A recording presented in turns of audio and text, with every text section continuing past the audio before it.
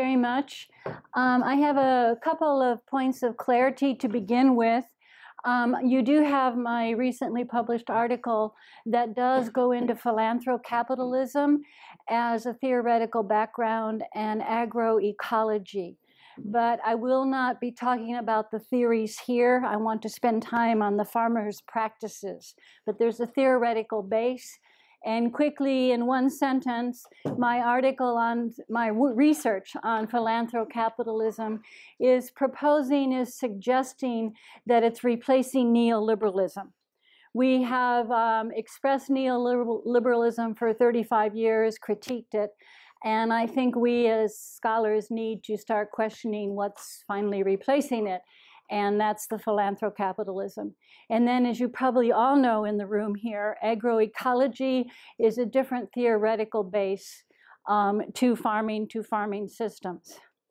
Another point of clarity, and it should be part of the subtitle, but titles can get too long. My experience is limited to Southern Africa. I know nothing about Northeast Africa, Ethiopia, Eritrea, although you probably know that a very definite hotspot for biodiversity is Ethiopia. I've only experienced a little bit West Africa, but you probably know that Nerica, one of the prominent rice strains, is being developed in West Africa. So the title should be Lessons from Southern Africa rather than my idea of generalizing to the whole continent. For those of you, most of my time has been in Zimbabwe, but I've worked throughout the region in Mozambique, in Zambia, in Tanzania, in Botswana, Namibia, Swaziland. For political reasons, I've never worked in Angola, if you know the history of the US in Angola. So I do consider myself a regionalist, but very limited to the southern part of the continent. And then I wanted to ask, how many of you among the students have you been to the continent? Okay, where have you been? Tanzania, good. Okay. In the back, there were several hands. Yes. Ghana, good. Ethiopia. Senegal, fantastic. And so I really want you to critique the kinds of lessons I'm giving from your perspective. And my other question is, how many of you eat food? Okay, so even if you perhaps haven't been on the continent, what the kinds of questions I'm raising are very relevant to each one of us for that. And then quickly, Community Technology Development Trust is an NGO in Zimbabwe. This is one of my colleagues, one of my teachers. He's a PhD seed breeder from UC Davis, but he spends all his time in the rural areas of Zimbabwe. He's holding 2 strains of sorghum, which he has bred, and I'll go into that later on in the talk. So this is Professor Joseph Mushonga, and we all call him Joe. Okay, now the outline is another clarity, the final clarity. Because of time, and again, because of your backgrounds, because I know a lot of you have a background in agriculture, I'm going to be very simplistic about the characteristics of industrial agriculture. I know you often hear the positives of it, and I'm going to spend some time on the negatives of it. So understanding that it's simply setting a bit of a background. And then the other background is the context. I think when we're talking about food and food systems, we have to at least remember the context of the gross inequalities globally and then among ourselves. And the third part, where I'm spending most of the time, is on the farmers' alternatives, the smallholder farmers from Southern Africa. And quickly, let me say, I'm talking about 1 to 5 hectares. 100 hectares is large in Southern Africa. If you have 1,000, it's very large. And as you know, for Iowa or Nebraska or the Dakotas, if you have several 100,000, it's still small. So by small, I mean 1 to 5 hectares. The first critique I have of industrial agriculture is the economies of scales. We even sing a song in the United States, to the waving fields of grain. And what I'd like to suggest is by the 21st century, This is a picture of paucity, of genetic poverty, not of something to sing songs to. Why? Well, because the industry develops one seed to sell to millions, and then therefore the monoculture is not just in the picture you see of one species, wheat, but one variety of species. And then there's genetic paucity within the variety. It's called plasticity. Very, very low genetic plasticities. So there's 3 monocultures in this picture. This is not the future of food. This is the past. Another critique of industrial agriculture is the consolidation. I was thinking I should have changed this slide because this is not really a market when only 4 corporations control almost 60% of the market share in each one of these huge agricultural sectors. The other thing I'd like you to notice is that it hasn't got anything to do with country. It really is about big corporations. Some are Swiss, some are French, some are German. And yes, of course, the US is there. So the idea that you have a corporate control of a market, and we call it what in economics? Oligopoly. So this is not a competitive market in any sense. And then finally, the most important one of the 3 is the critique that American industrial agriculture is now breeding for profit. They call it yield, and it is the huge success of the 20th century. Yield, yield, yield. And maybe we can all say we're in this room right now because we had sufficient food. That was a good agenda for the 20th century. But we're in the 21st century. And in order to have this quantity of food production that brings profit, they had to move to the monoculture. And in order to move to the monoculture, the 3 kinds, you have to manufacture nature. And you've seen that if you've been to the Midwest, anywhere on a large farm. They're manufacturing the soil. They're directing the water. They're manufacturing the biome by the pesticides and the herbicides. And they're manufacturing the seed. So the 20th century, large quantity, but manufactured. And why? Because right now the US industry is feeding Wall Street, not people. We can talk about that more later. One statistic I can give you, 2017, 40% of the US corn harvest goes to ethanol. 40% is feeding cars. Another 33% is feeding cattle. You could say that's an indirect food for Americans, but it's also not a good indirect. So we're talking about monoculture that manufactures nature in order to make more profit for Wall Street and is no longer feeding people as the majority. Who are we talking about? I've been researching AGRA since its inception, since the end of 2006, and they now have many partners.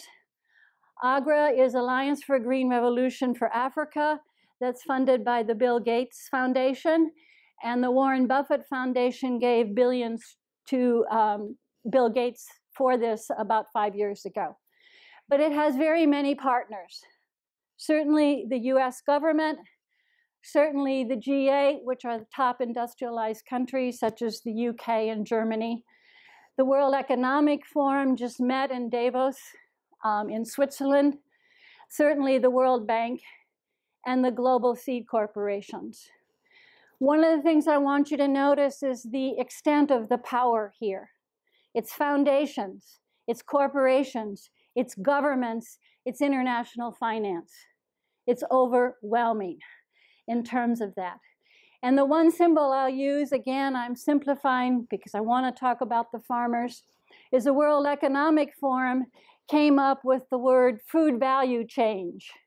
We need to link African farmers to the global food value chain. And what you'll hear in response from the farmers is we hear the word chain.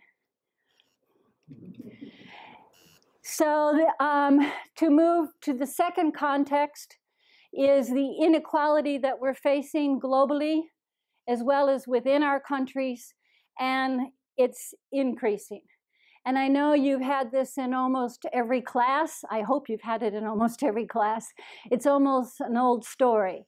So what kind of inequality is affecting you?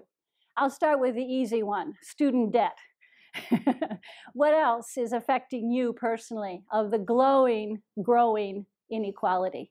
Any other ideas? Gender? Ethnicity? Your choice of careers? Larger choice in careers, perhaps, if you're at Cornell, than if you're at Northern Arizona University. It's an old story, okay? It's an old story, but we do have to set the context because Agra is very much related to the billions of dollars. We now hear he's worth about $100 billion. Bill Gates, Bezos, and he trade turns. I think Bezos at top now. And depending on how their portfolio goes, they're the richest or not the richest, okay? So it's an old story, and I hope you are getting it in every class. It is the context for Agra, for the kind of agriculture that's being promoted around the world. But I would like to talk about other kinds of inequality that are to be more important even, and certainly very much part of what we are looking at. How often do we hear that 98% of the food crops in sub-Saharan Africa are by family farmers? And this is an Agra statistic. Who's feeding the African continent? 90% of all African farmers are smallholders. And for them, I think they go to under 10 hectares, but it's still minuscule compared to Iowa or South Dakota. Okay. 80% of the seed on the African continent are provided by farmers to each other, sometimes in small markets, most of the time, and I'll be going into that, by free exchange, by sharing. That is the history of agriculture. Freely sharing your seeds. And it's not necessarily going to mean that we're not going to have a rural livelihood problem on the continent in 2050. In other words, because of population increase, because there are no jobs in the city, and if you are getting 6 figures, I know some of you are looking at jobs right now, you still might be sitting in a cubicle facing a computer screen. That's pretty boring. And you still might be putting in 12-hour days. So another thing that I'm going over too quickly we can discuss is the drudgery of smallholder farmer labor. But again, in the 21st century, it's a different talk when we're talking about many, many millions and millions unemployed in the cities. And then if you are one of the few in a shining skyscraper, you're still looking at a cubicle and still have no power. How would Agra look at this? How would Agra look at these statistics? A huge, beautiful, delicious, untapped market. The farmers are growing food, but they're not buying our seeds. And so this is a frontier, an economic frontier for the big seed corporations that I showed you, and for Agra, and from the perspective of US government policy. It's not just the US. I speak of the US because I'm American. So we could, we could throw in the Swiss, we could throw in the Germans, but I'll keep it with my particular country. And then another kind of inequality. The African continent has not lost its smallholder farmers. They are the basis of biodiversity. We are down to 12 plants, and we're sick. And believe me, the rest of the world notices we're sick. We're not only sick from the pesticides and the fertilizers, but we're sick from the genetic paucity or the low plasticity of the seed, and we're sick because we're down to 12 plants. Let me name the first easy one, corn. Name the next 4 or 5, somebody. Corn, what are our 12 plants in the US? Wheat, rice, beans, not so much sugar beets for our sugar, okay, and soya, the big one that's been genetically modified. So and then potatoes also. So the wheat, corn, and soya are the big 3, and then there's the rest. When we're down to 12 plants, we haven't got much nutrition in our food, okay? Sorry. So what I'm now switching to is the people whom I think are much more important than Bill Gates, the smallholder African farmers, who are saying to Bill Gates, we understand the kinds of things that you're trying to bring to the continent, and we're not just resisting. You'll notice in my title, the title is Alternatives. So we actually already have alternatives, and that's how we're going to respond to you. And the ways they're doing it, and I'm going to be spending time on this, is through participatory plant breeding, seed banks, community seed banks, and then the farmer field schools. And why? Because their goal, and here the difference, is not so much quantity. And let's pat American industry on the back. That's good. Quantity is not such a big issue as it was earlier, but the biodiversity of food is, given what? Climate change and nutrition. Okay. So it's a different goal than just quantity, and they're trying to achieve it in these ways. So let me spend a few minutes on each of these. The first one, participatory plant breeding. The smallholder farmers will get together in workshops. They generally last a week, 5 days, 5 working days. And they're doing things like, at the very bottom first, choosing the species and the variety that they would like to breed in different ways. There's sacred seeds. And those sacred seeds aren't on the selection list to do participatory plant breeding. I come from northern Arizona. The Hopi people are an hour from my house. There's no way Hopi would do any kind of plant breeding for blue maize, for blue corn. It is so sacred to the Hopi. Well, it's the same with indigenous farmers everywhere. They have seeds that are not commodities. They may be food, but the Hopi actually see their blue maize as their children. And as you know, that's Mayan from Guatemala, has moved up into Southwest. So the varietal selection is important. They pick and choose. Okay, there's this strain of sorghum or that strain of pearl millet, and we'll do that. And then they practice and learn new techniques to enhance that variety. So when you hear agra referred to old seeds, what are they talking about? Farmers are improving their varieties all the time, or they would have starved to death thousands of years ago.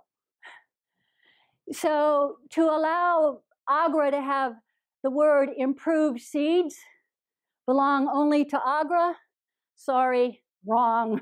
If you want to talk about the incredible diversity of seeds, it's the farmers who have improved seeds constantly. Selected, not all of them.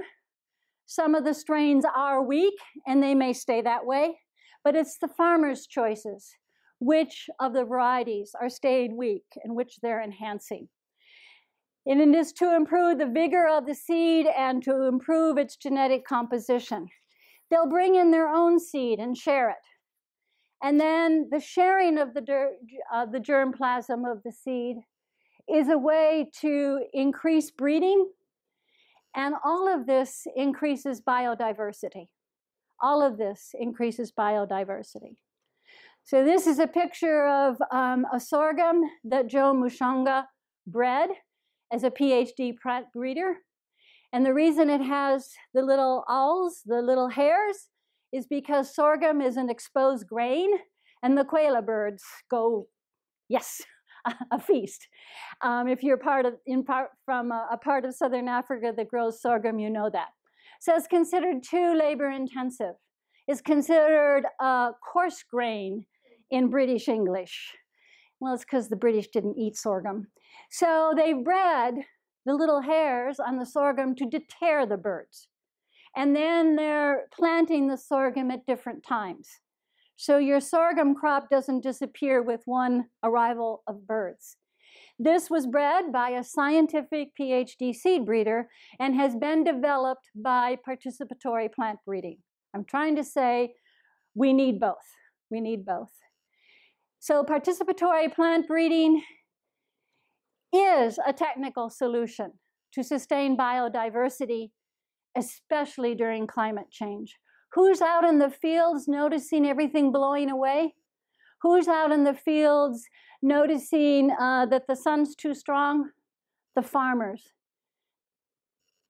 And it's also a political act of resistance and alternatives. Participatory plant breeding. The second way they're doing it is community seed banks. And yes, it's this modest and this small. Small containers, and this is where an NGO comes into play. They help purchase some of the canisters. But the farmers choose who's a member of the community seed bank. They elect the organizers of the community seed bank. They build the small building, which is half the size of this room, and the outsider just provides a little bit. The farmers also decide what seeds come in here. Again, it's not all seeds. And there is no community seed bank that I know in southern Africa that has any varieties coming from the corporations. These are all what we call farmers' seeds. So they do use hybrid maize, and that's got another whole history, and we can talk about that. But they won't bring the hybrid maize here. They will bring the sorghums and the millets into the community seed banks. And that's what this shows. This is only Zimbabwe, I'm sorry, but it is where I have some solid data. So if you talk about cowpeas, which are black-eyed peas, bambara nuts, which grow under the ground, like what we call peanuts and ground nuts, 35% of the accessions in the community seed bank have a lot of protein. Then you can see the grains, the sorghum and the millets, 48%. Sorghum and millet are much, much more nutritious, and all of that's documented, than maize or rice. They have a lot of mineral nutrients in them. And then you can see 12% is traditional maize, and I can use this, sorry, right there, okay. But it's traditional, and that's kind of a misnomer because, as you know, maize came from where? Oaxaca, Mexico, okay? The genetic origin of maize is southwest Mexico. So it's traditional, meaning it's been there several centuries. And then the final one are a few vegetables. That's only 5%, okay? But you see right here, and this is it's not one seed bank, it's the ones in Zimbabwe. You have nutrition, you have high protein, you have low fat, high minerals, you have carbohydrates, and low sugar. So this is what the farmers are choosing to conserve under their feet in their villages. Their objectives are really easy and something that we should try to remember. Conserve, multiply, and share. And the thing that's really different about seeds, it's very much close to knowledge, not like cash. If I have cash and I give it to you, It's a zero-sum game. I've lost it. If I have knowledge and share it, we all multiply it. The seeds multiply, flourish, are conserved only if they're shared. If we lock them up in Svalbard up in northern Norway, we've lost them. We have to have the knowledge and the sharing. And then the final goal is to strengthen the farmers' integrated seed systems. And then the third and final way, our farmer field schools, is how they're offering alternatives to industrial agriculture on the African continent. And there are participatory plant breeding, community seed banks, and farmer field schools throughout the continent. And I hope you all have experienced in the countries that you know. So the farmer field schools are what they say they are. And this is a picture of one of them. And your reaction is, oh yeah, Granny. And he's one of the participants. And I bet you he can download rap music record for record for you, okay? He is a farmer, a peasant, and a participant in farmer field schools, okay? So watch how we tend to look at this picture. A bunch of old, barefoot, maybe a little bit flip-flops, getting dirty in goat manure and cow manure, yeah. And by the way, that's a lot healthier than glyphosate, okay?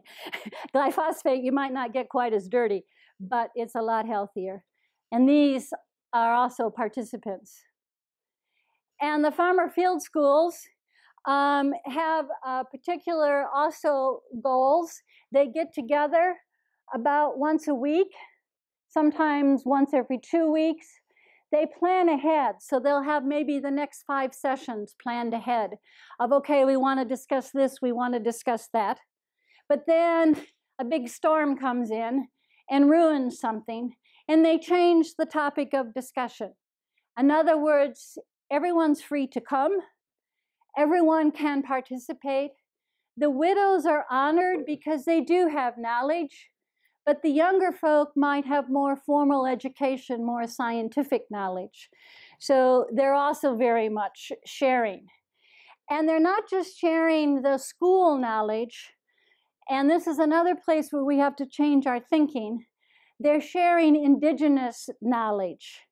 And that indigenous knowledge is as scientific and as results-based proven as anything you're going to get in your lab. It's a different way of results-based because you don't have the control factors that you have in a laboratory. But watch it if we professors, and I mean me, tell you the only way to have a scientific experiment is in a highly controlled lab. No, there's other approaches to science than just a controlled lab. We need the controlled lab. We really do. And then I'll show you why we need them. Well, I can show you right here. See the tables? The one table, you can see about 20 plates, sometimes a bit more than 20. Those crops come from 1 hectare.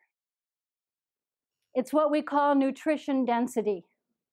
So if you change the measure from quantity, how many kilograms per hectare to be a successful farmer, to how much nutrition do you have on a hectare, who wins? The grandmas, with the young folk joining them. And that's what I'm suggesting is part of the 21st century, the future of food. It's the nutrition density. So I'm an academic. I sit in a cubicle called an office. So 4 NGOs got together. They got money from Europe, and we're in our 3rd year, so I'll let you know in a few months what the results are. Instead of letting Carol Thompson sit in her cubicle and decide what nutrition density is, that sounds sexy, we sent it back to the farmers. So farmers in Southeast Asia, in South America, and in Africa are working on, and it's a 3-year project, are working on coming back to us and saying, well, here's what we mean by nutrition density in the field.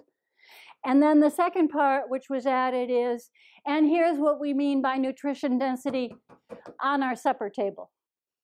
And then the farmers are going to come back and tell the academics who sit in cubicles whether it really is a concept and that can be turned into a measure. And that's really key. We don't know yet.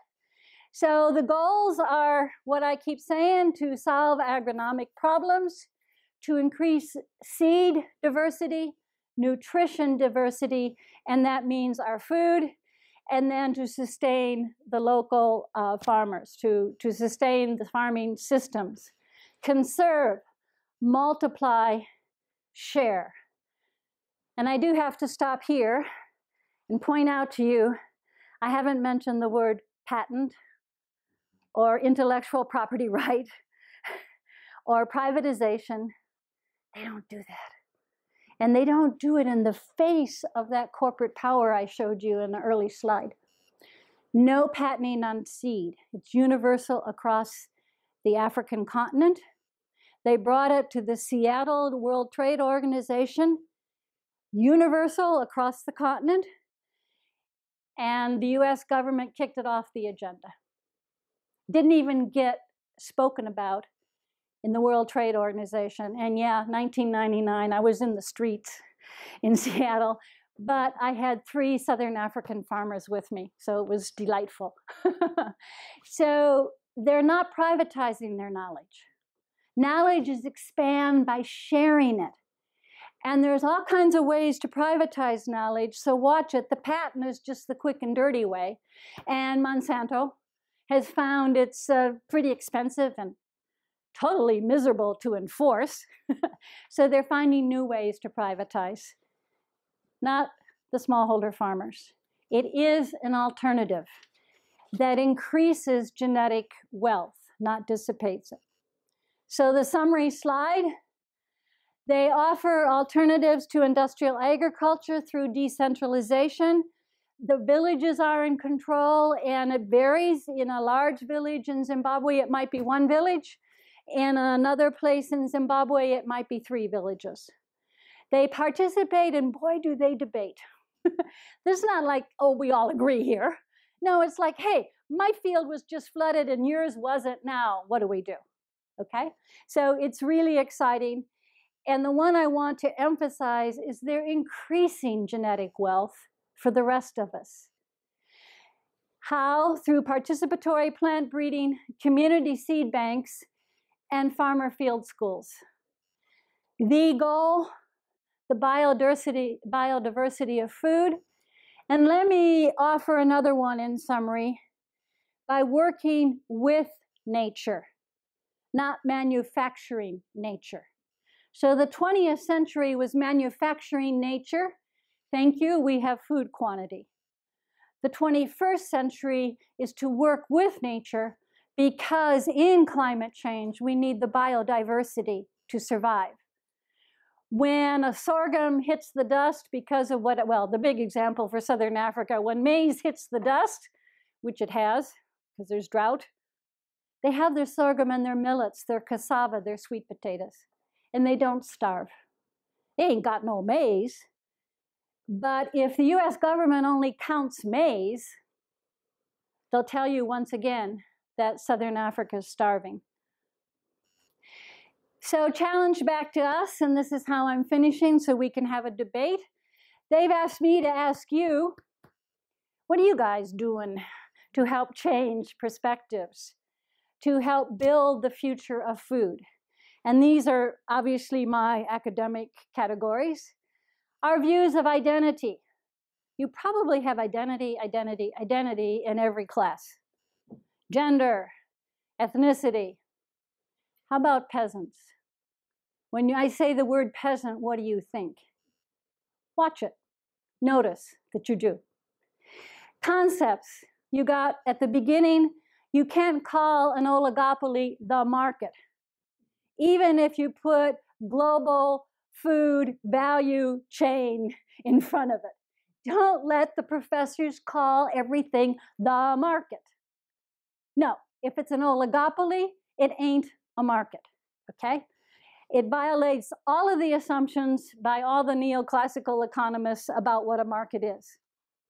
The other one, oh, these farmers are barefoot and carry manure. They're subsistence. The statistic I have for you, again from Zimbabwe, but certainly could happen in Senegal, Ghana, so maybe we can get Ghana.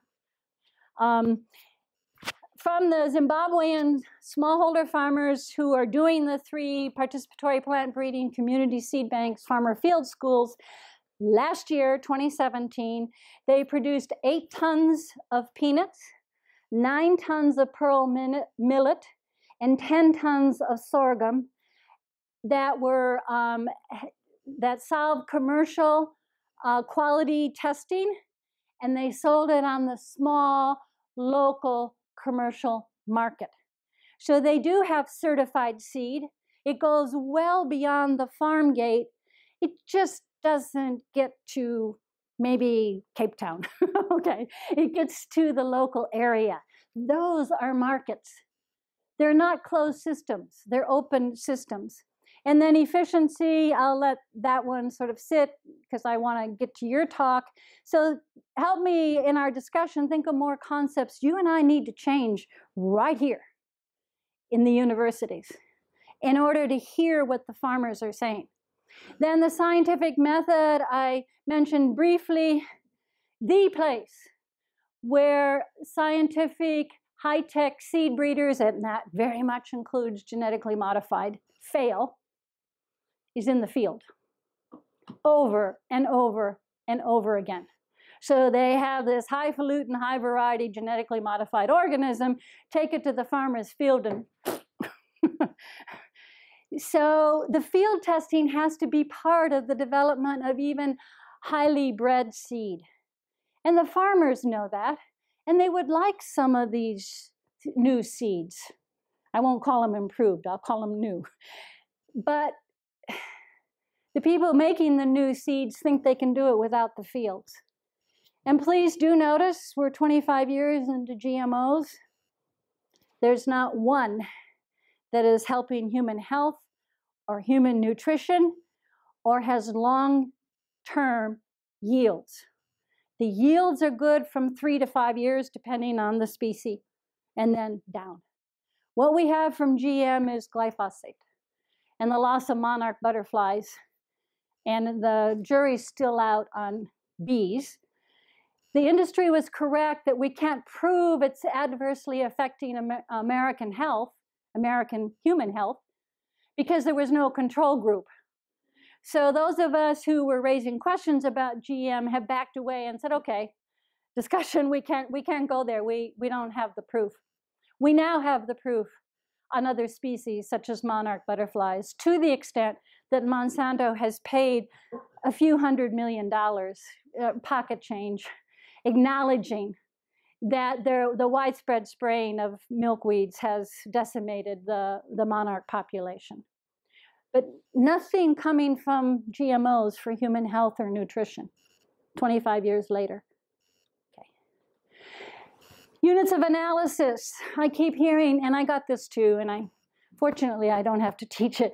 When you're doing regression analysis or when you're doing high-level stats, you have to have an individual. You have to have number of cases. And if you go to the African continent and talk to individual farmers, I have never met an individual farmer. They're based in their families, and then what I'm showing you, they're based in their communities.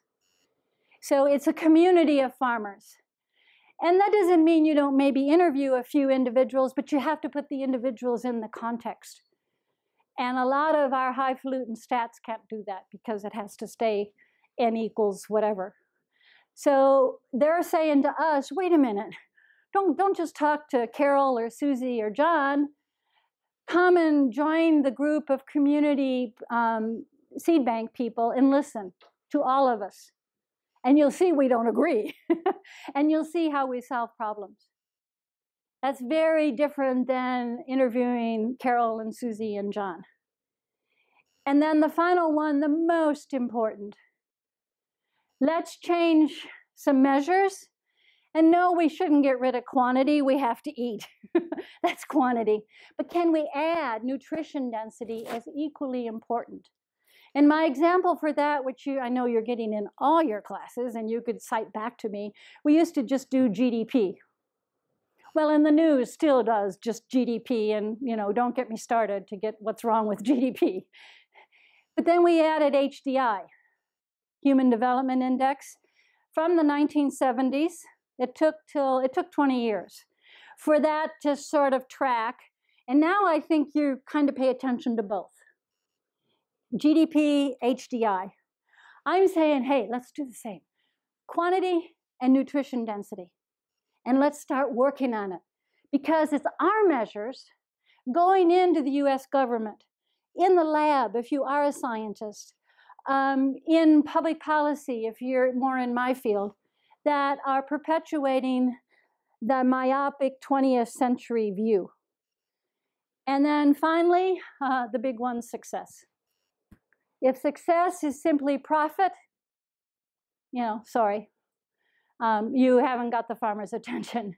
And that goes back, and I'll finish with this, the 5 capitals. Profit is only finance. And I'm writing about how Bill Gates is in the family of international seed banks, the 16 big seed banks, the CGRs. And Bill Gates has been in there since 2007. He revamped it from 2008 to 2010. And the only thing you see, and so please correct me if you can find it, I need it. The only thing you see for the CMETs, the ICRASATs, the ERIES, if you know the seed banks, is cash accounting, finance capital. So when Bill Gates gives 10 million bucks, he's a big contributor. So what I need your help in, because I can't find it, is some acknowledgement in 16 international seed banks, which are public, that there are 700,000 seeds in these seed banks, that there is an inventory in ICRASAT of sorghum and millets that's acknowledged. And we don't want a dollar amount on them, but we want acknowledgement of inventory. Why? Because the 16 international seed banks exist because of the farmers. They brought the genetic wealth. It's a bank because the farmers shared their seeds. And it ain't fair for Bill Gates to only count cash. And then he's even duplicitous because he's worth $100 billion, but he's after African genetic wealth. Because he knows very well, press a few computer keys and $100 billion can go away. If you have genetic wealth, you have the future of food. So if you find a seed bank acknowledging their inventory of genetic wealth, let me know. I can't find it. And I put this in because they're laughing with me. I don't know how to dance, okay? And they're not laughing at me. They're right, I don't know how to dance. And what I'm suggesting is they could have the same attitude toward us with our academic knowledge. They need to laugh at us or they'll cry. And we had these are farmers, and you can see there are men in the background, but the women were dancing, and I'm really no good at it. And then the divide, Zambia on the left, Zimbabwe on the right. This is below Victoria Falls, the Zambezi River. And I know I have presented to you a dichotomy, and that's too simplistic. But right now, that's about where we are with 2 farming systems. And then what I'm suggesting is you can zip line across and help us solve it. You can help us decide how to bridge that particular chasm, because it's really serious. And I'll end with, you can do it every single day by what you purchase. Quit buying corporate food, buy local, buy organic, and yes, it's more expensive, but you don't need this many strawberries. This many has more nutrition in it anyway. So no, forget Costco. go buy local. You can do it every day. Zip line across the dichotomy. Thank you.